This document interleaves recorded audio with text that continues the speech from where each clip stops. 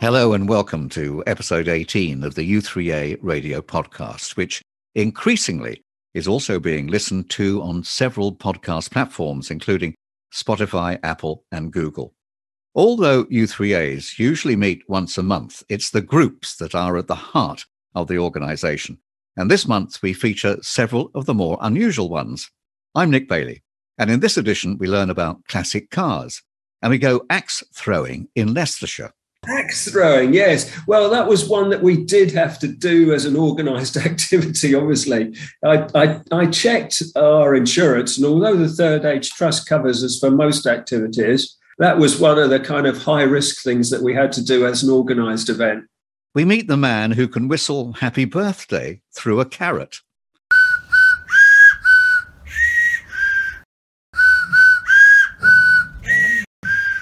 And we're introduced to the U3A anthem.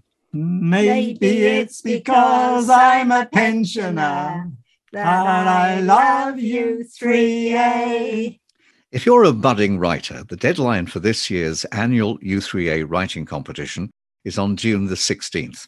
One of the judges is Alysoun Owen, who's the editor of the best-selling Writers and Artists Yearbook, which provides advice and contacts for authors across all forms on how to write and get published. Ella Watts caught up with Alysoun and asked if it's ever too late to become a writer. I don't think it's ever too late to become anything.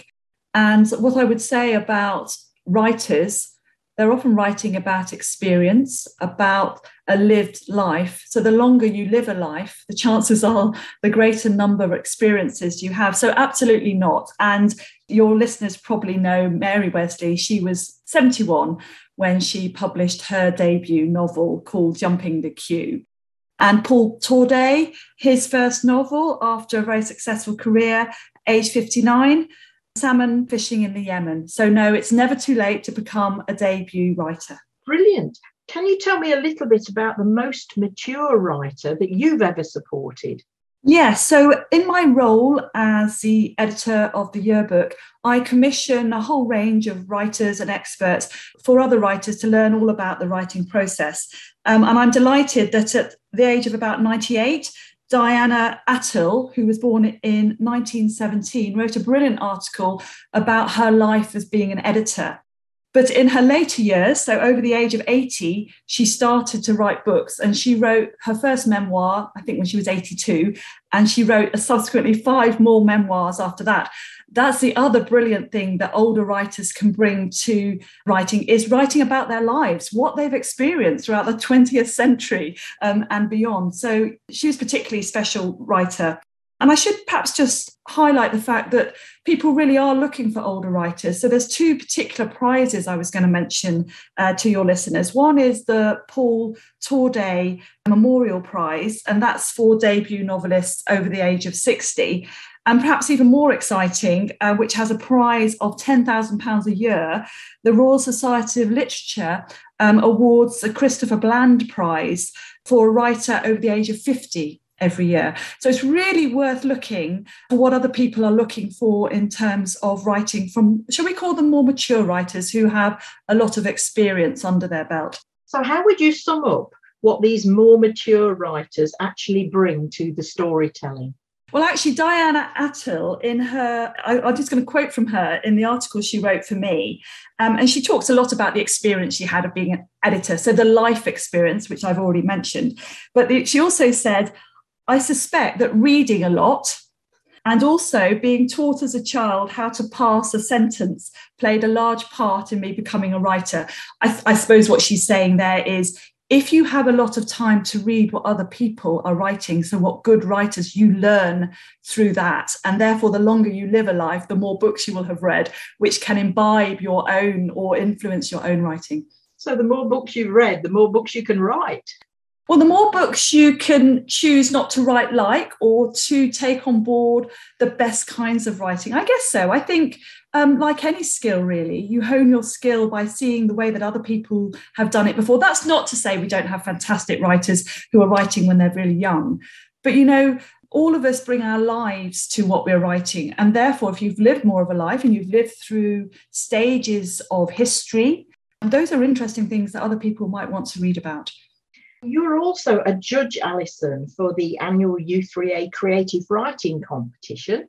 What's the most rewarding part of being one of those judges? I think there's two aspects. One is just discovering some fantastic new writing.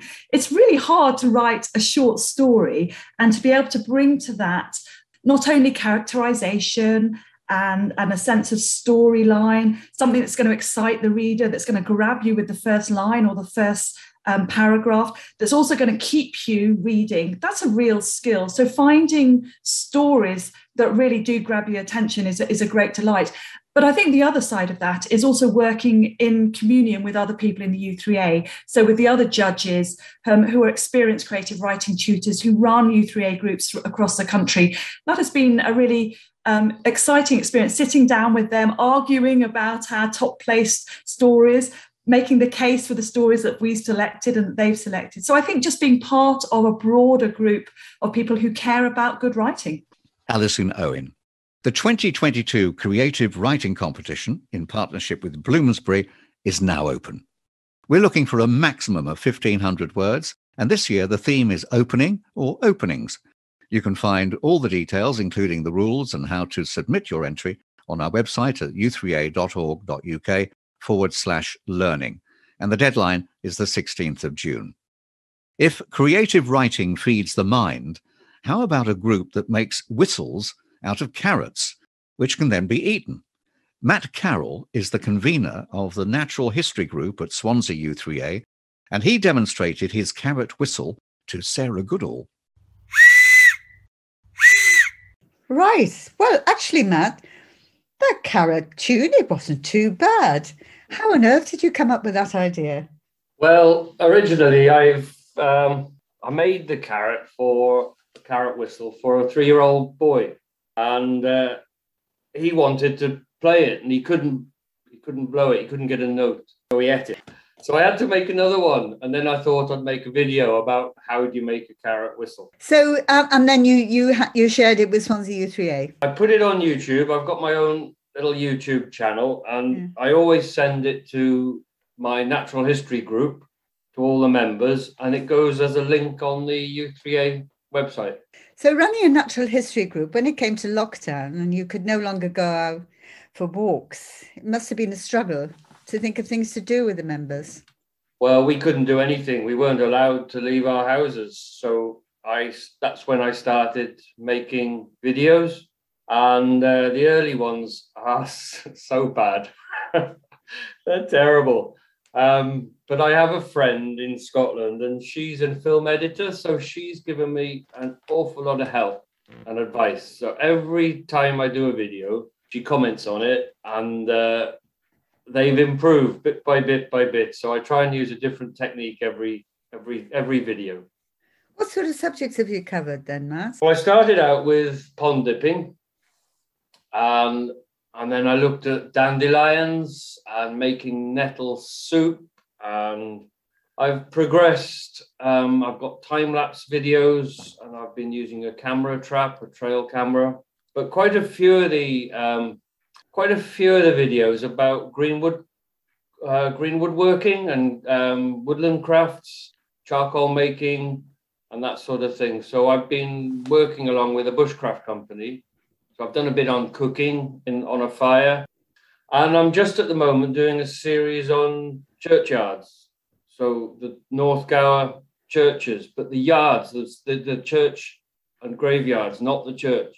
So the wildlife and the sound of a church. Oh, that sounds lovely. Must remember to tune into that. What's been the reaction from the members of your group? How have they responded? They like it. Some of them will send it on to their grandchildren and their own kids. But I usually get some nice comments back. And whenever I meet up now with them, they nearly all have seen them and comment. But I try and make them scientific, as factual. So I'm trying to give out some information that they might not have as well. And are you all back out walking again? Is your group back out walking again? We're back out walking. We had a birdsong identification session a couple of weeks ago. Before that, we had a workshop session making nest boxes. We've been out onto the cliff tops down at Mewslade, and the next session will be in a couple of weeks, 2 or 3 weeks, and it will be an evening session, listening for bats. How many members have you got? It sounds like you're doing something really popular there. Yeah, on the books, there's 70. Not everyone is physically able, so quite a few of the places I go are Rocky Shore, for example. It's slippy and it's rocky, so I have to really make sure people understand what the terrain is like, because I really don't want to have an accident. Which is why the videos are perfect, aren't they? Because if people can't come out, it doesn't mean they can't enjoy the natural world in their own home. Yeah. But I with the bird song, for example, the one I've just done, most people hear birdsong all the time, but can't separate them out. So that's what I'm trying to do, just to get them to know 1 or 2 birdsong. And then once they've got to start them. Oh, I'll be tuning in for that, definitely. So just to round up here, Matt, are you planning any more musical instruments of an unusual nature? Well, I've got 2 or 3 friends who are quite interested in making carrot whistles. You could use an aubergine, like a flute, a green pepper, a potato. I think you could make one out of a parsnip, a cucumber. You could probably make one. And then at the end, we would have a stew after we've played our instruments. So after the vegetable orchestra, we have a vegetable stew.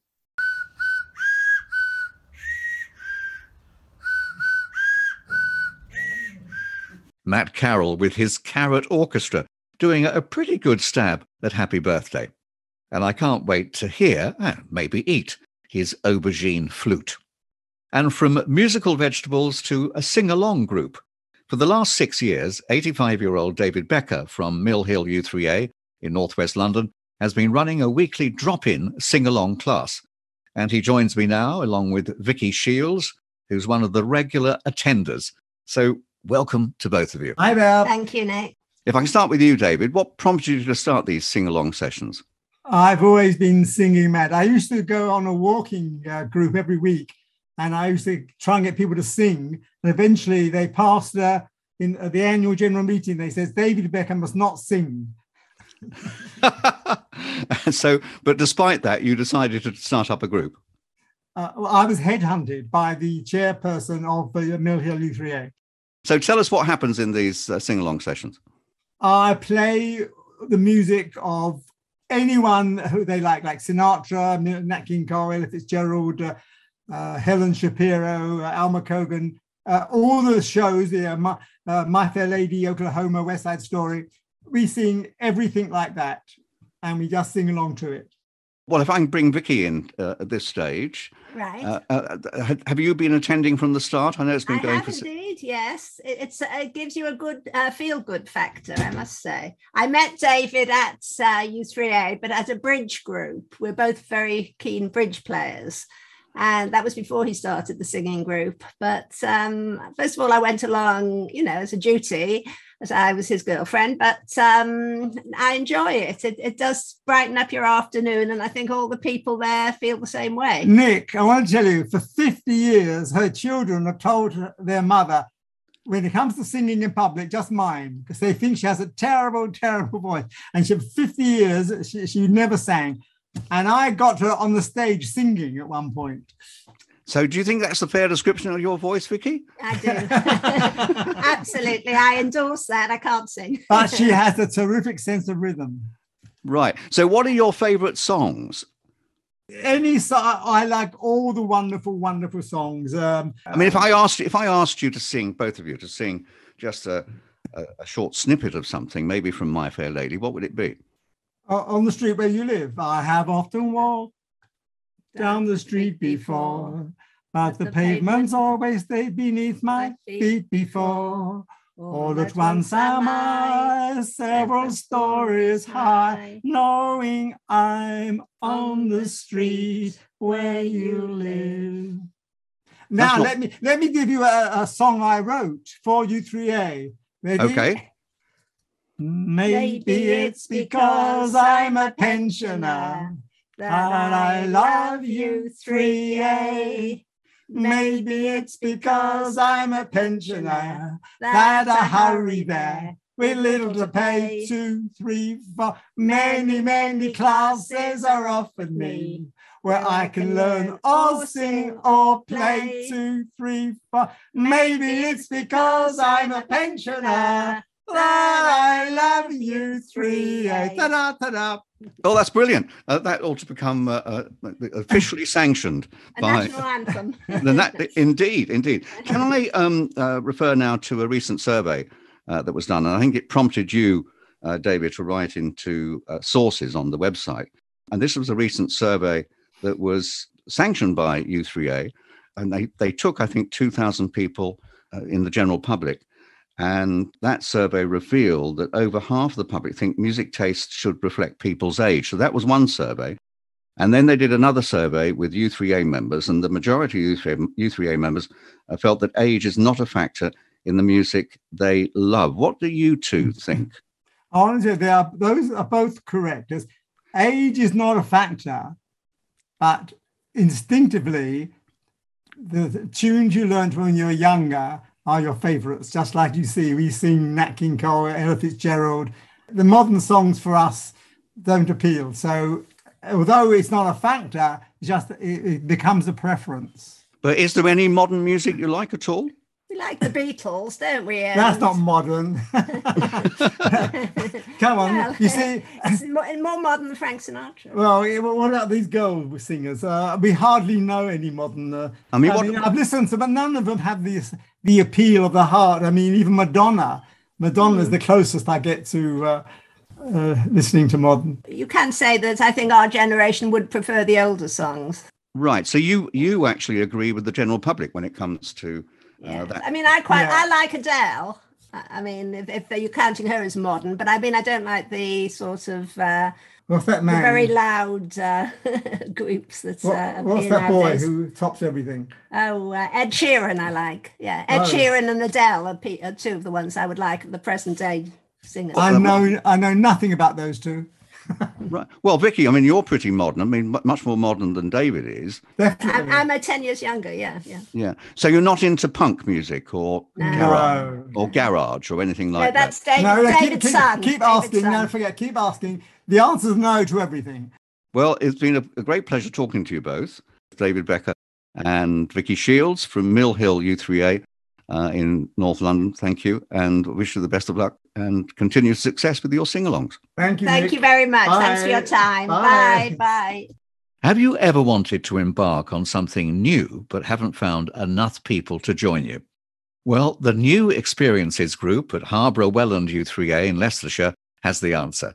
Peter Clift spoke to Kevin Millard, who set up the group, and asked if the basic idea was for members to try out new things. It is, Peter, yes. I joined u3a 5 years ago, and a friend of mine said, you should join u3a. So went along to the meeting. There were the general kind of walking groups and cycling groups and that kind of thing, but nothing very exciting, let's call it. I'd run a youth club when my kids were kind of youth club age, and we'd always done great, interesting stuff like going sailing and climbing walls and that kind of stuff, treasure hunts and things. And I thought, well, why not introduce something like that to the u3a? There was a group's meeting. So I set up a stall there, and about 40 people signed up on the day. Nobody knew what we were going to do. But once we'd got that nucleus of people to invite to things, then we could start to look at what events people might enjoy doing. One of the first things we did was an archery taster and then a sailing taster. You've organised quite a few. I mean, you've done, I see, sausage making to juggling to exploring railway tunnels.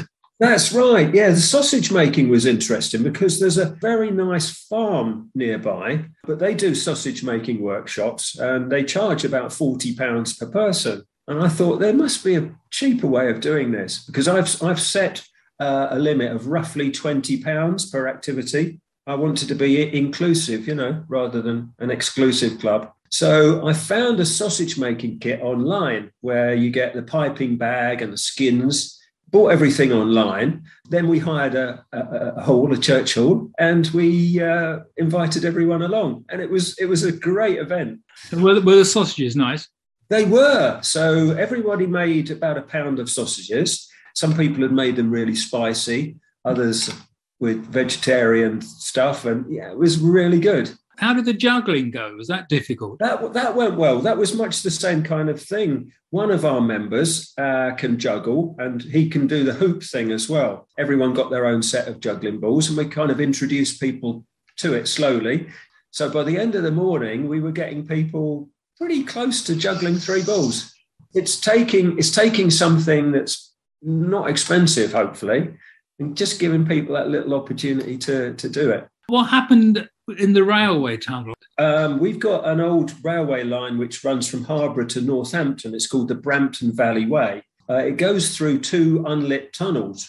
So I've cycled through it several times, and I said to my group, would you like to come along and see what it's like to be in that tunnel in the dark?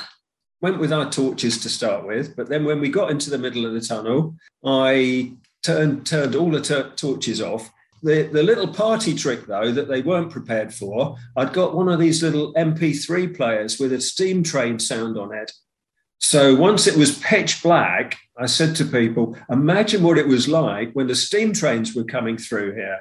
And just clicked this little thing on, and people leapt out of their skin, Peter, I can tell you. But apart from frightening people in railway tunnels, I see you've also done some axe throwing as well. Axe throwing, yes. Well, that was one that we did have to do as an organised activity, obviously. I checked our insurance, and although the Third Age Trust covers us for most activities, that was one of the kind of high-risk things that we had to do as an organised event. There was a lady that came with us who's a very good darts player, and she was just absolute natural at throwing these axes. The rest of us struggled a bit because the theory of it is that you have to get this axe to turn just once when you throw it. Well, of course, the rest of us were throwing it all over the place and hitting the board with the handle and all kinds of stuff. But it was a great experience, What have you got planned for the future? Over the next 3 months, we're going to have a game of croquet. Then we're doing another sailing tester, sailing and stand-up paddleboarding. And I see you've also done some narrow boating. Yes, that was good. Most people had a go at steering it. No, we didn't crash, so that was good. That was good. So who comes up with all the ideas? Is it this duo or is it the group? It's the group. Yeah. So they keep saying, "Oh, Kev, can we do this and can we do that?" And it's really nice. Everyone chips in with ideas. I see you've got about 80 members. So yes. All 80 members come on each experience? No. Thankfully, we have quite a mixture of people. So some are quite athletic and like doing the active stuff. Others are more arty, and they'll do the glass fusing and glass painting and things like that. You appear to do everything, really. Well, I've had a go at lots and lots of things. Kevin Millard from the New Experiences group at Harborough Welland u3a. However, if axe throwing is not your thing, maybe you'd like to join something more sedate, such as the Classic Car group at Kennet u3a in Wiltshire. It's been set up by Ashley de Saffrin, the owner of a sporty Mercedes and an elegant Rolls-Royce. Joanne Watson, whose little runabout certainly wouldn't qualify, asked Ashley for his definition of a classic car. Very flexible. We have cars in the group that go back to 1910. There's a steam car, which is exceptionally unusual. And I don't know what the latest car would be, probably 1990s if I had to guess. I think a lot of people believe classic cars need to be over 20 years old. So that would sort of fit into that category. But we're not trying to exclude anyone. We're sort of very keen on anyone who's keen on classic cars, basically, and owns one. So what do you do in a group meeting or group event? It's very informal, but we tend to either visit car shows, we visit country houses. The one key thing is there's always a lunch involved somewhere at one of the pubs. But it's become very much a social group. We're now 20 plus members, plus their partners, which for one of these groups is a reasonable size. And they're a very proactive group, which is great. I always imagined, because I'm not a car fanatic, that you spend half your time, because they are quite old cars, under the bonnet, sort of replacing this, replacing that. Am I completely on the wrong track here? Some are very technical, some totally untechnical. I am probably one of the least technical people in the group. We have one 89-year-old who still does his car servicing, and he's as fit as anything. So it varies, but a lot of them are quite interested in the peculiarities of their particular make of car. You mentioned you've got an owner that's got a car that dates back to the beginning of the 20th century. How difficult is it for him? For a car like that, it's difficult, and he can only go a certain distance. But for others, we can sort of manage quite long drives if we need to. One of our members has volunteered to organise a classic car drive in August this year, which is going to be about 100 miles long. So that's quite a long drive. And that will include probably coffee at the starting venue and lunch somewhere in between, and maybe even afternoon tea. I don't know, because I haven't seen the route yet. And most classic car owners can manage that without a problem. But the 1910 car, not. I've seen a picture of it. It looks as if it's sort of a giant kettle, to be quite honest. You'd have to talk to him about that. That's an interesting comment. Probably is. But the origin of the word chauffeur was literally someone who put the coal into the cars of the era, from the French chauffeur, a heater, whatever. So I suppose in his case, that might apply. And what sort of miles per gallon do you do on some of these cars? I would imagine it's not great. Am I right? You don't buy them for economy, that's for sure.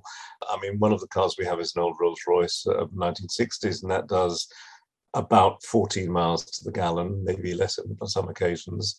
Some cars are much more economic, probably the majority, to be honest, but I know ours isn't particularly. You have a lovely looking Rolls Royce. Explain what it's like when someone comes and sees one of your cars, because I would imagine that it's like sort of falling in love if you're a car fanatic. Cars look great, and people do, of course, come up or they take pictures, either sort of obviously or sort of furtively. Yes, people are fascinated by these cars. I mean, they're fascinated by all classic cars, to be honest, but some do have a certain presence, and the Rolls-Royce definitely does. And people love these cars for all sorts of different reasons. Why do you love your cars? The Mercedes I love driving. The Rolls-Royce is a bit harder to drive. It's partly the sort of the social aspects to it, partly because, it's like a nice painting. You like the look of the car, you like the way the car drives. Some people like their cars because of the engines. The one thing you don't necessarily like your car for is the costs involved. Certainly the Rolls-Royce, every time you take it to a garage, costs a fortune to repair, and that's the nature of the beast. Whereas the other car we've got isn't quite so bad. But there is always a risk whenever you travel that it could break down. And then you've got to hope either that there's an AA nearby, or there's someone who knows something about these cars. Is it something that is particularly British, or is this a sort of thrill seekers worldwide ink? It's a thrill seekers worldwide. I think the British are probably stronger than some. I think the Germans are pretty strong in this. The French probably less so. But I mean, if you look at the Rolls-Royce Club, they have branches in South Africa, in many parts of Europe. There's an American equivalent. In America, classic cars are very, very big. And you have all sorts of concours, d'elegance shows in California and other places. And these cars are quite amazing, apparently.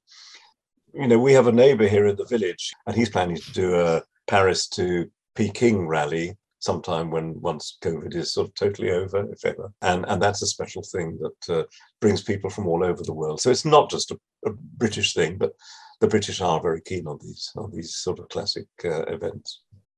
Ashley Le Saffrin from Kennet u3a in Wiltshire, making us all rather jealous, although I must admit my car does rather more miles to the gallon.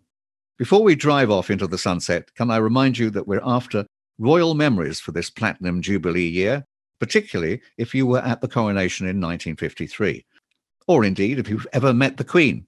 Please let us know by emailing communications@u3a.org.uk. That's communications@u3a.org.uk. My thanks to Ella Watts, Peter Cliff, Joanne Watson, and Sarah Goodall for the interviews, and also to Ella for producing the podcast. Until next time, this is Nick Bailey saying goodbye.